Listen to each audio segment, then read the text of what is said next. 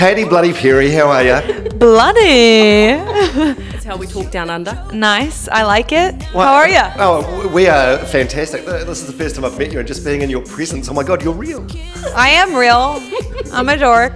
I'm normal. I'm a human. Welcome to Australia. Again. Thank you so much. We came over from New Zealand. I love New Zealand. It's so beautiful. It feels like the Garden of Eden. It feels like where time started and has been just kind of held so beautifully.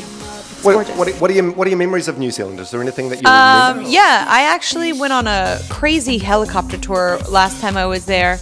That Kate Winslet, she recommended when she was name there. dropper. Well, I mean, I don't know her very well, but she came to my show while I was here. I think she was filming a movie, and she gave me a recommendation. I was like, sure, I'll do that.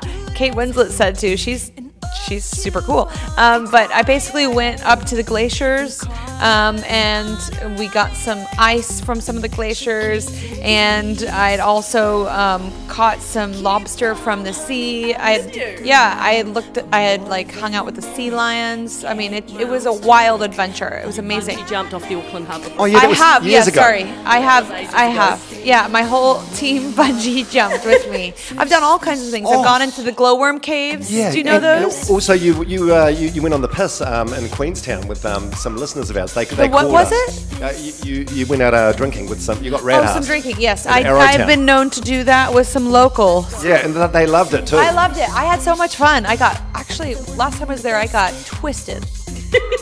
Drank some real nice New Zealand wine. Oh, you do so many things. You get to fulfill so many dreams. So what's left on your bucket list?